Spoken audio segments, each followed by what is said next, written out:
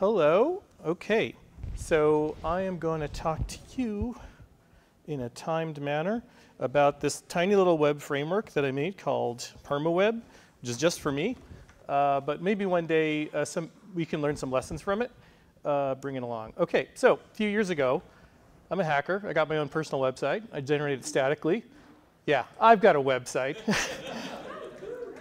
Looked like this. Made a lot of hacker-friendly choices.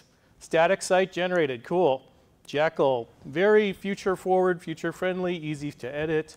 All these technologies. I even wrote my own Octopress extension, which connected to Flickr, which I used to use. So, had some fancy imaging in JavaScript, and of course, for reliable communication of all the little thoughts that I have, I connected to the Twitter JavaScript API.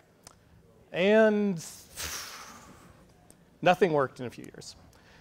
Look at all my hacker-friendly choices. Octopress, which was the cool framework at the time, just sort of disappeared. Jekyll still worked, but it was Octopress Jekyll. And the rest of these sort of slowly sank into the mud until I was left with, yeah, so. What went wrong? I made all these hacker-friendly choices, I thought. Here's the lesson to learn. Everything will break, and much sooner than you think. So I happened upon this site, like lots of you did, and found out there was a whole conference about it, permacomputing. And they have these interesting principles, and I've just bolded two that I think are really interesting.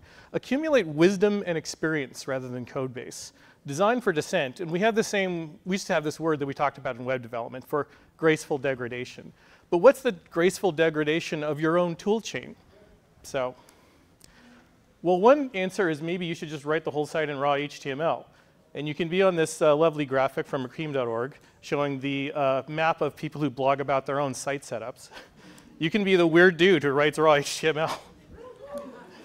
So here's a weird dude who writes raw HTML. Dan Liu, a lot of you probably know him.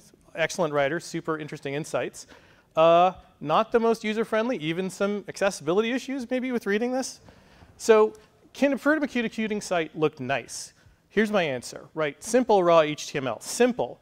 Transform it to better HTML in stages. If any stage breaks for any reason, you just take what you had and pass it to the next stage.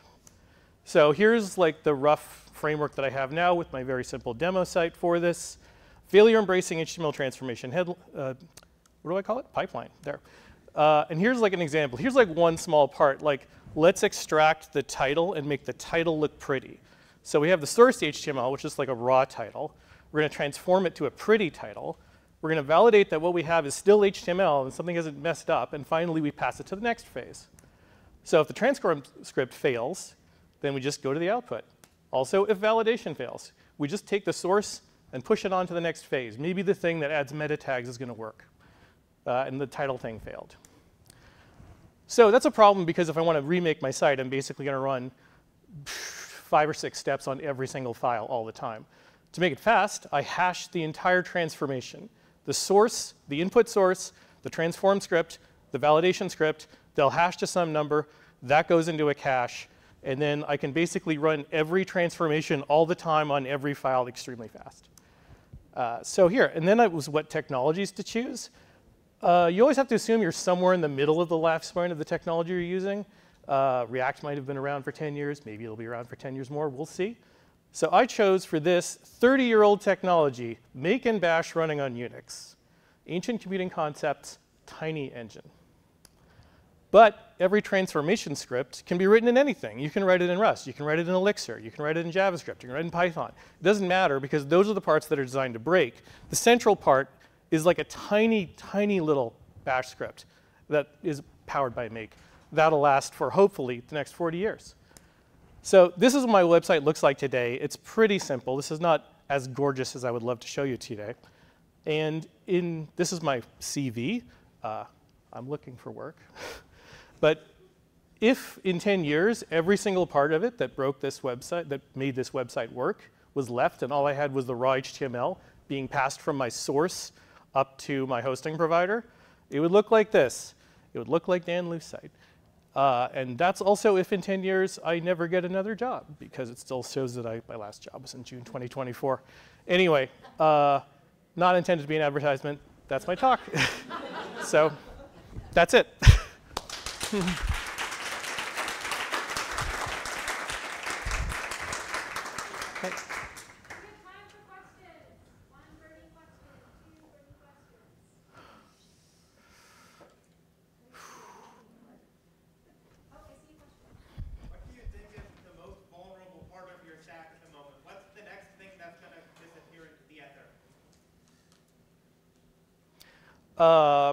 I guess my hosting provider, but like I'm like rsyncing it now. So and eventually I'll just be putting it on S3 compatible APIs. So it's pretty solid right now.